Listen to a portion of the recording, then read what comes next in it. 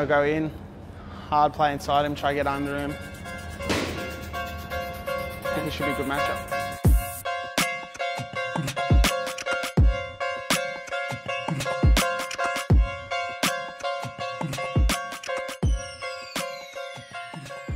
11.4 kilos down I am now, so still flying.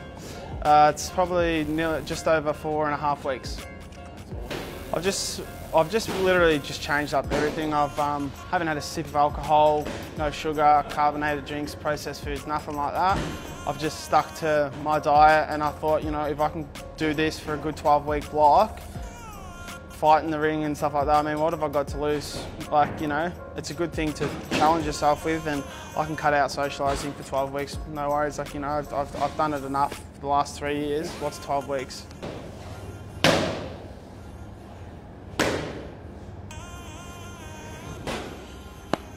I'm alright, man. I think I'm good. Pretty much when you're jabbing, move your feet at the same time. When you jab, your left foot goes out, your left jab lands.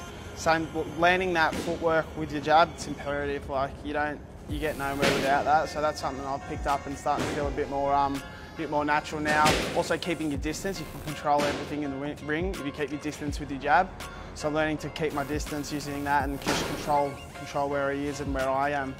I just said pretty much spent surfing all the time, so I said he's preparing for a surf comp or a boxing match. I just never see him in the gym, so I just thought, you know, maybe a bit of a rocket up his ass will get him in here. And no responses yet? No response yet. We'll see if he returns surf today. I've put the challenge out there, but... Have you had a chance to see him train at all? First time, sir.